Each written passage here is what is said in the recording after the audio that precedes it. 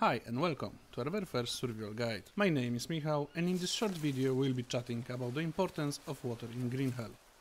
Green Hell is a survival simulator focused on maintaining basic human needs, and the water is obviously one of them. You can keep track of your hydration level on your smartwatch, and if it gets low, you will need to drink. The Amazon rainforest is full of water sources, like rivers or ponds. Even the falling rain can create a new one, by making small puddles or filling up the dry riverbeds.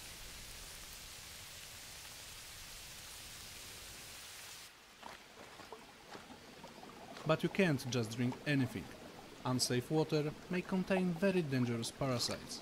Sure, drinking it won't kill you immediately, but the parasites will consume you from the inside, increasing your needs not only for food, but water as well. So, some better solution could be collecting rain before it hits the ground. Boil dirty water to cleanse it of its parasites.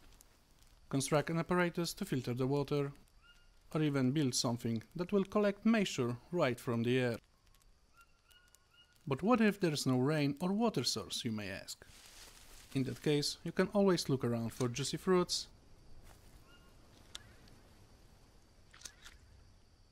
or knock down a coconut and then get to its life-saving water.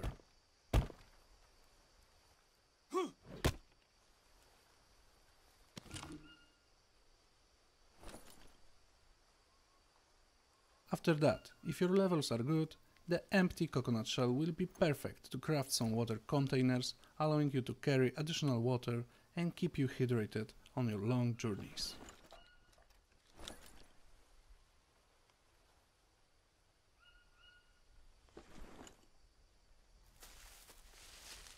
Thank you for watching and see you in Green Hell.